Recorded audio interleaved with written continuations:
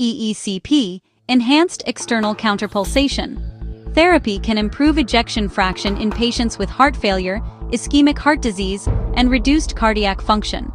Clinical studies demonstrate a statistically significant increase in left ventricular ejection fraction, LVEF, following a course of EECP therapy. EECP increases diastolic filling and venous return, boosting preload and aiding cardiac output.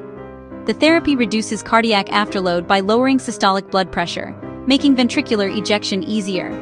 It enhances collateral circulation and oxygen delivery, promoting myocardial recovery in dysfunctional areas. EECP improves endothelial function through increased nitric oxide production, leading to vascular dilation and reduced resistance. Study data and effect size. In a 2025 prospective study, average LVEF improved from 44.90% to 55.30% after 3 months of EECP therapy, regardless of prior cardiac interventions, CABG, PCI, or no intervention.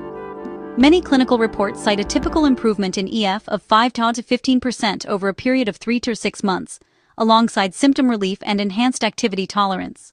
Clinical indications for EECP. EECP is indicated for patients with EF consistently below 50%, refractory angina, advanced heart failure, or those who are not candidates for invasive procedures.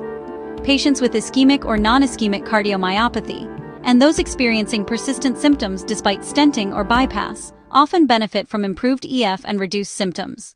EECP is non-invasive and well-tolerated, with minimal risk, making it suitable for cardiac rehabilitation and outpatient management.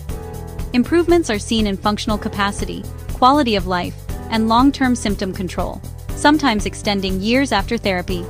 In summary, EECP is a validated adjunctive therapy to help effectively increase ejection fraction, improve cardiac performance, and reduce symptoms in selected heart failure and ischemic heart disease patients. Share, like, subscribe for more such videos.